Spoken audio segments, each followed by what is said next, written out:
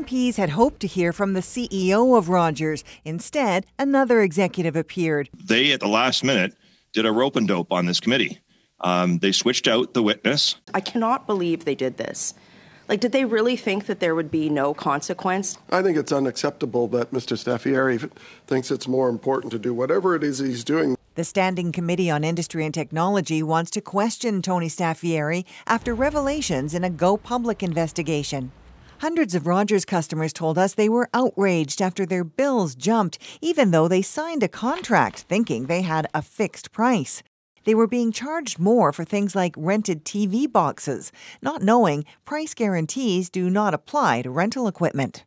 Rogers' greed is completely out of control, wrote one person. People are fed up, wrote another. I think a deal's a deal. A handshake's a handshake. Live up to those contract expectations. When the CEO ducked the spotlight, the committee passed a motion now summoning him to testify. We need to clearly communicate that if you do not show up, you will be brought before Parliament and you will be dealt with.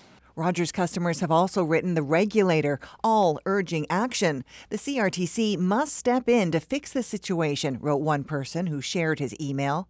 We need the CRTC to block them from this business practice, said another. The regulator says recent media coverage is concerning. It's now holding public consultations and will examine those controversial clauses. It's on our agenda. We are consulting on it and with the intention of taking some form of action. A spokesperson for Rogers says the CEO couldn't appear Thursday due to an unforeseen scheduling conflict, but says he will show up next week.